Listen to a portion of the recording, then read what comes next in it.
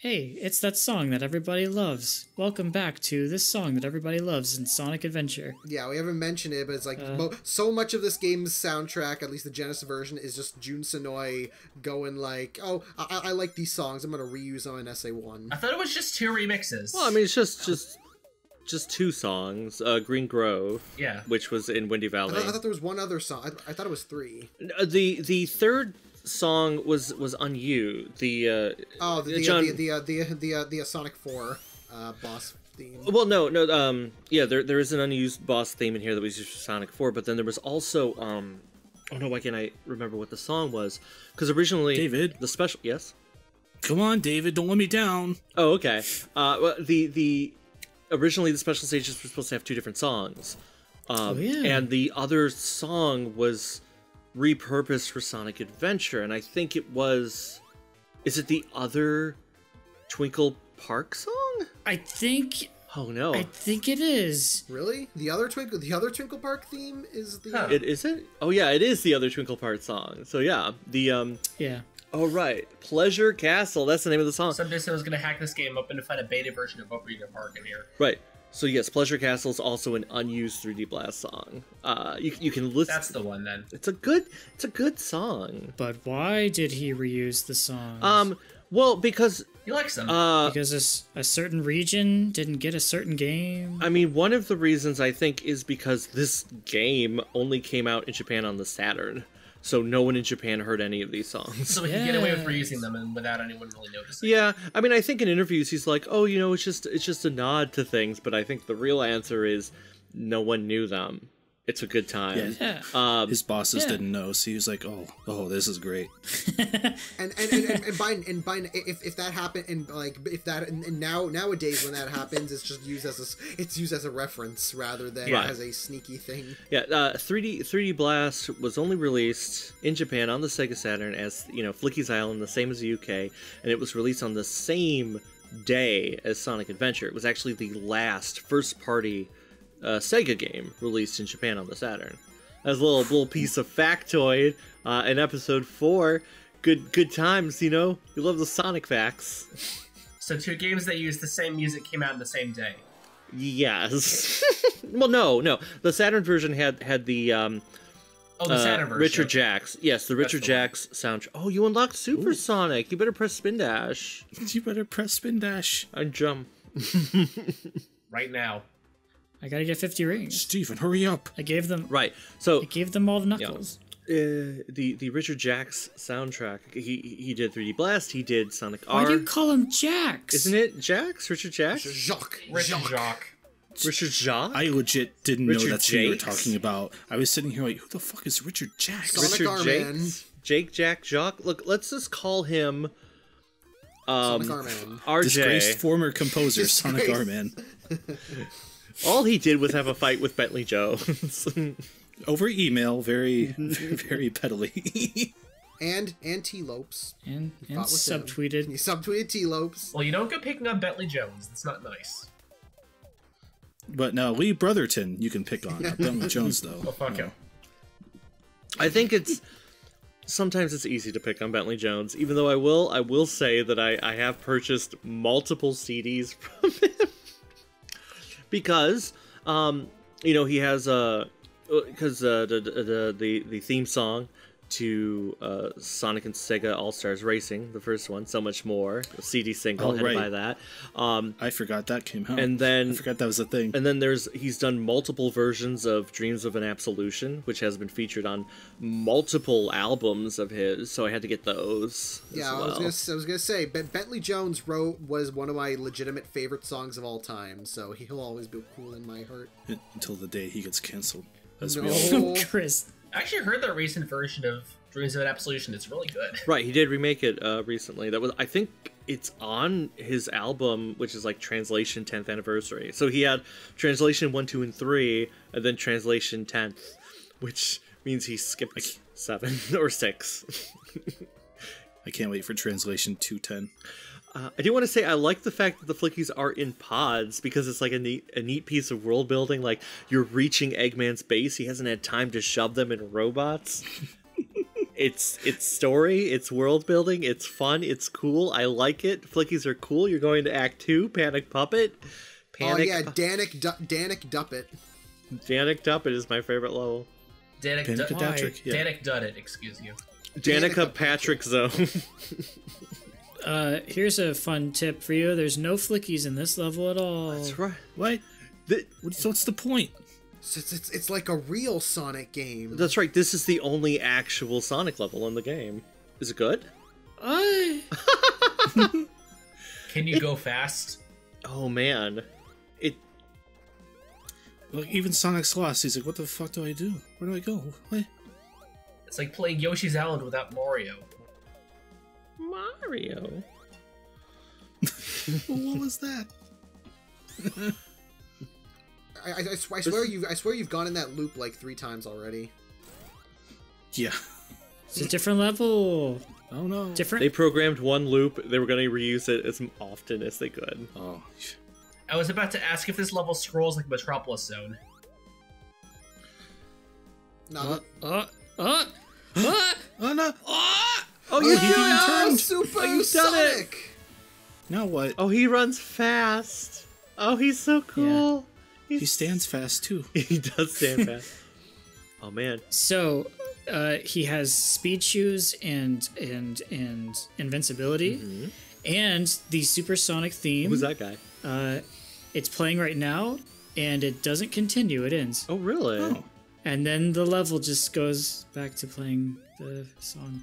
That's probably a good thing, because one of the things that does bother me is that when you become supersonic, it just plays the same song forever. Like, one of the best, especially in these stages. right? One of the best things about Sonic is the music, and then to purposely remove it for like a 30-second jingle is just a very odd choice. I've never. At least in understood Sonic 2 and Sonic Mania, Super Sonic has an exclusive theme instead of just being the invincibility theme played for several minutes. Yeah, I was about to say, if Super Sonic has an actual theme, like in 2 and Mania, I think it's a lot better than just, especially in Sonic 3 when it's just Yeah, but I mean, even still, like the Sonic 2 theme is not particularly long. Like it's after, not long, it's at least different. It is different, but let's say you get all the Chaos Emeralds in Emerald Hill Zone, you're stuck with the song forever because you can't even control when you become supersonic in that game. You're having a very hard time with this platform. Steve, what were you saying about Pixels? What was I saying about Pixels? The Adam Sandler movie? Are you watching that? Yeah, the Adam Sandler movie? What? PAL and NTSC formats have different pixel scaling or something. Is Sonic in the movie Pixels? No. No? Why not? Do you want him to be? Sure. He's in Ready Player One. We can get him in there. Oh man, I know his agent. I can't wait for Ready Player 2. The book came out. Did you hear Sonic's in it? Oh man, I guess I better buy it. As someone who grew up with the Iron Giant, I don't like what that movie did to me. I can't believe Sonic isn't in a Steven Spielberg movie. Did you know that Ready Player 1 is a bad book? What? Oh look, it's Eggman. No. I will say, what's neat, like, that stage is built around a giant Eggman robot thing. Yeah. Which is kind of also what happens in Mania. Yeah. Isn't that funny? Wow. So does Mania chronologically take place before or after this? I would say Mania takes place after. I would place Mania at the end of what we consider, I guess what one would refer to as classic Sonic, right? Where all the... What about Sonic Pocket Adventure? Well, Yeah. Well, Pocket Adventure, he does have green eyes in that game, so. No, because we see him transition into Green-Eyed Sonic during the game. Well, Yeah, he's like, well, now's the time. that's right. Eggman does change his clothes at the end of Pocket Adventure. It just happens. Right through. about You time. ran into it. It's Like it- in the original game, when a thing gets destroyed, running into it doesn't hurt you. And I ran into it thinking it wouldn't, and it did. Wow, that's another change. We better add it to the list. John Telltale, what the hell? Jonathan Taylor Thomas, what did you do? I have to update the retro wiki. Oh, God, don't get me started about that guy. Fuck that guy. No, it's Zachary Taylor Thomas. That one's okay, because I don't know anything about him. J- But Jonathan. Oh. JTT was at the Sonic 2 premiere. Oh God. He was like, wow, it's a really good game. He's like 2 players and you got Tails. He's cool. Yeah, come on. Look This is pretty choice. Wonder what Tim Allen's up to. Jonathan Taylor Thomas would have played Tails if they made a Sonic movie back in that day. He would have played Tails. Oh man. No. Oh god, he's using the Flame Chaser from Gunstar Heroes. What the hell is going on here? Oh man, that's a good Genesis game. It is. It's one of my favorites. Why aren't you playing that? Yes, Steven. What? Because it's best in 2-player and there's a pandemic going on right now. What? It's called Netplay, you fool. Oh. When this releases in March, it'll be great. I mean, Oh.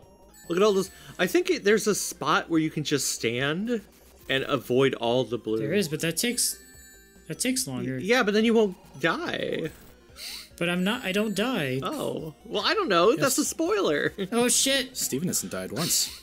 Wait, What is he throwing do your lives reset because you had 4 lives a few levels ago and now you're down to 3. No. Stefan, it's as if I've heavily edited this to make the experience better for the viewer. So you did die. No. He just hasn't died. He just lost a life because he's generous. He gave it to someone else. He paused and pressed restart. Oh man. Yeah. You got through Act 3. Look, even the 3's in 3D. That's how you know this game's good. Wow. Your score is an even number. I like that. Ready for the best cutscene ever? I'm gonna be a Sonic tuber here. Time taken is an interesting expression. Sonic, what's going on? I remember the first time I saw this, I think I got excited. You think? Yeah. This the whole game, you were like completely neutral, and you saw that and went, "Ooh, Ooh, now we're talking. When I was I don't know why. Really I don't know young why, but I kind of like. and bought I'm sorry. this game. When I was really young and then bought this game, I could never actually play it because the controls and platforming are all really terrible. And I accidentally hit the cartridge, and it does indeed take you to the level select. And I was like, what happened? And from that point onward, I just kept hitting the cartridge so I could keep playing the final boss. How long did the game last? It always worked until I sold it. Oh. Why'd you sell it? But because I've sold everything that I've ever owned. Oh, so right now you live in a box? Yeah. I'm not even using my own microphone right now. I just saw a guy who was like, hey, can I use your Yeti blue microphone? man, Eggman's Coney Island Disco Palace looks great." Yeah. I don't know why. I don't know why, but I've always kind of liked the design of this final boss. It's like I like it too. It's not really a great fight overall, but for some reason, and it's not even like a super like new and original design. It's just for some reason it has it evokes some sense of oh yeah, this boss is actually this one's actually memorable in some ways. Besides all the except for the boss, the last boss right before this, when in the giant Eggman suit, in the giant Eggman, I thought that one worked pretty well. It's yeah, these two, but everyone else has just kind of been very. I mean, this bit's neat. His head's inside. Eggman's throwing glitter everywhere. I hope Sonic will roar about it and get it in his eyes. I mean, I'll also say I like the visual. The visuals for this game, I generally prefer the Saturn version, but when it comes to the final boss, I like the fact that it is just kind of this dark void. The Saturn version gives you a weird background of I guess you're in a robot thing, and I don't like it. I like the black background and the blue, not the blue, the purple. Yeah. There's something very nice and simplistic and empty and weird and creepy and cool. You're in null space. So many descriptors. You're in null space. It's a time-tested method for final bosses. People do it for a reason. It works. Yeah, Eggman has the Phantom Ruby right now. Oh, no, he doesn't. A Phantom Ruby, that's a pretty cool thing. They should bring that back more. It does. Isn't that the thing that Metal Sonic took in Sonic 4 Episode 2? Yeah. No. It's really cool that they reached back to the older games like that when making that. Really thoughtful. I have something that probably only David can answer. Okay.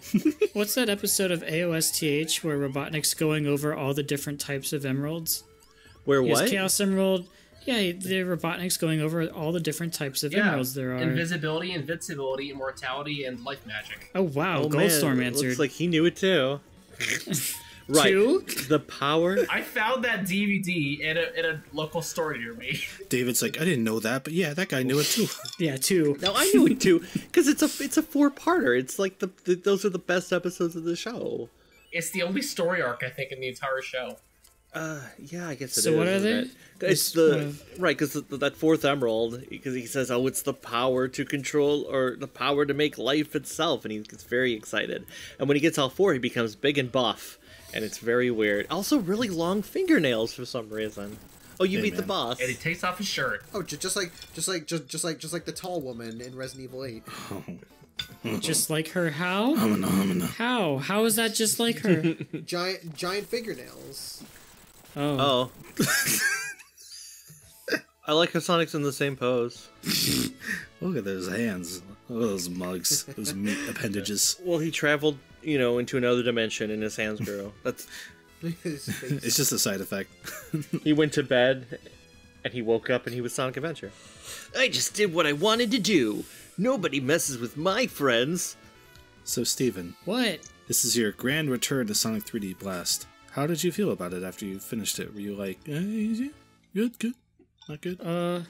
I felt I was like, congratulations! I have unlocked the secret level select option. and then I said credits, Relatable. and then I said program design and implementation. John Traveler's Tales. I love it. How do you say that last name? James Traveler's Tales. Head design. So you got Takayo, and you got Katz, Sato.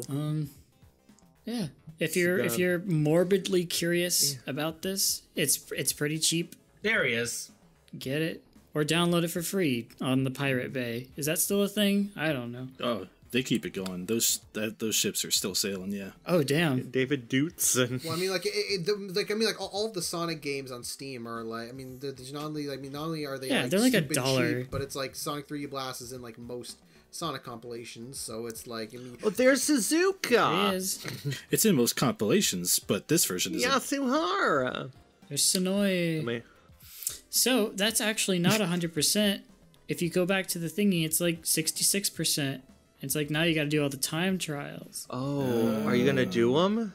No, I thought we were doing 100%. I don't want to. rewatch this LP with New Game Plus. Steven, I can't believe you didn't complete the LP. You know what this means. David, you're fired. Wait, what? Get your things and leave. Oh, but all my things are at home. Yeah. Yeah, Good. bring You're already them to there. the office and then pack them up. I want to watch you leave. Anyway, thanks everyone for joining us on whatever the hell that was. See you for more Sonic. There's more Sonic coming at you. Don't worry, we're going to the well. Money. I am invited, right?